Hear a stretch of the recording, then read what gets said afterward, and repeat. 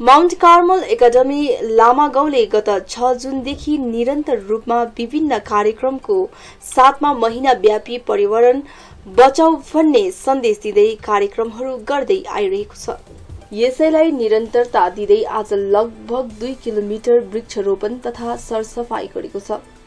विद्यालयको सम्पूर्ण परिवारको उपस्थितिमा भएको कार्यक्रममा विद्यार्थीहरूले खुशी साथमा विभिन्न बिरुवाहरू सारे भने बाटो तथा वरिपरिका स्थानहरूमा छरिएको प्लास्टिक जन्य वस्तुहरूलाई एकत्रित पारिएको थियो भने कार्यक्रमको उद्देश्य तथा किन प्लास्टिक घातक रहेको छ त्यस बारेमा विद्यालयका प्रमुख विशेष सुब्बाले बताएका थिए।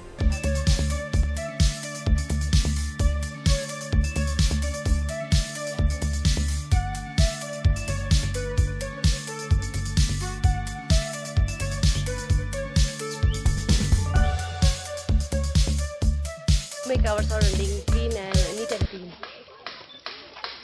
I'm feeling good and happy. We're going to plant more than 100 trees. This is our target.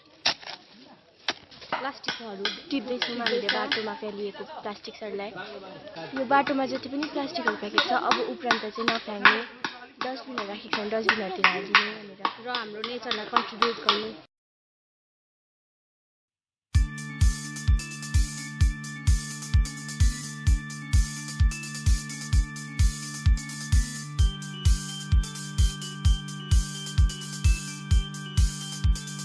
एकदमै सुन्दर ढङ्गमा हाम्रो प्रकृतिलाई सृजना गरिनु भएको छ। यसै कारणले गर्दा यो प्रकृतिलाई बचाउने जिम्मा अनि यसलाई सफा जस्तो ईश्वरले दिनुभयो त्यस्तै प्रकारले सफा राख्ने जिम्मा पनि हाम्रै हो। और नफ्याँक्ने ज्यादा अब प्लास्टिक भयो अब ज्यादा नचलाउने। यसको मेसेज चाहिँ हाम्रो नेचर हाम्रो जो इन्भाइरोमेन्ट छ त्यसलाई सफा राख्नको निम्ति हो।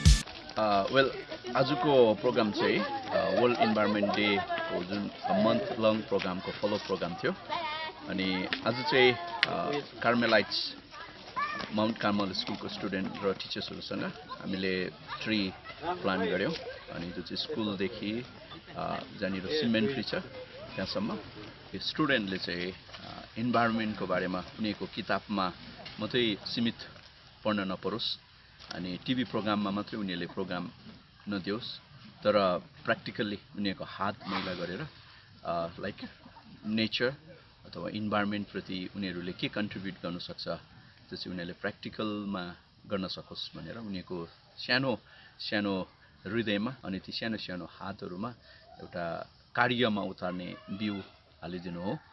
अनि हामी एकदमै खुसी छौँ नानीहरूले बडो खुसीसँग यो कार्यक्रममा सहभागी भए अनि उनीहरूले अकाउन्ट दिए अनुसार आज 170 हामी यसलाई पयौँ अनि चेरी पनि भन्छौँ त्यो प्लान गरिएको छ अनि यसलाई हामी जगेरा पनि गर्नेछौँ कि 2 किलोमिटरमा त हामीले हिँड्दै गर्दाखेरि 2 वटा बोरामा हामीले प्लास्टिक कलेक्ट गर्नु पर्यो अथवा भनौँ 2 वटा बोरा चाहिँ त्यो बाटोमा भेटेको प्लास्टिकहरूले नै भर्यो।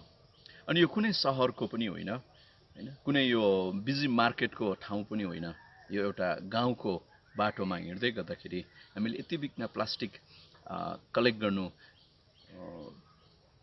गर्नु पर्ने यो चाहिँ साँच्चै नै यो प्रकृतिको लागि एउटा चुनौती हो।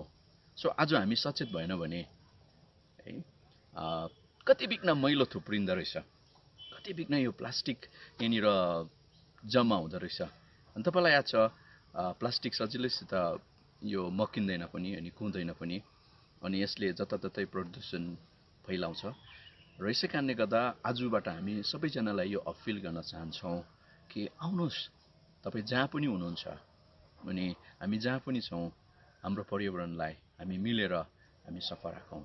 यद्यपि लामागाउँलाई प्लास्टिक फ्री भिलेज भनेर भने तापनि यो पूर्ण रूपले भइसकेको छैन किनभने जबसम्म हरेक व्यक्ति यो विषयमा सचेत हुँदैन तबसम्म प्लास्टिक फ्री भिलेज भनेर मात्रै पनि यथेष्ट छैन। तर हाम्रो प्रयत्न र हाम्रो प्रयास अनि हाम्रो आकांक्षा यही नै छ यो गाउँ चाहिँ प्लास्टिक फ्री एउटा गाउँ बन्न सकोस्, मोडल भिलेजको रूपमा यो खडा भएर अरूलाई पनि सन्देश दिन सकोस्। अनि यसै कारणले गर्दा हामीले विद्यार्थीहरूलाई नै यो कुरा राखेको छौँ। अनि आजको विद्यार्थीहरूले जताततै मैला नफेकुन् भन्ने हाम्रो चाहना हो। तर जबसम्म उनीहरूको यो कुराहरू चाहिँ व्यावहारिकता हुँदैन, उनीहरूको डे टु डे लाइफको स्टाइल बन्दैन, तबसम्म हामी सफल हुन सक्दैनौँ। हामी यो पिँढीलाई सँगै लिएर हामी काम गरौँ, किनभने जसले गर्दा चाहिँ हाम्रो ठाउँलाई स्वच्छ बन्नमा धेरै मद्दत पुग्नेछ।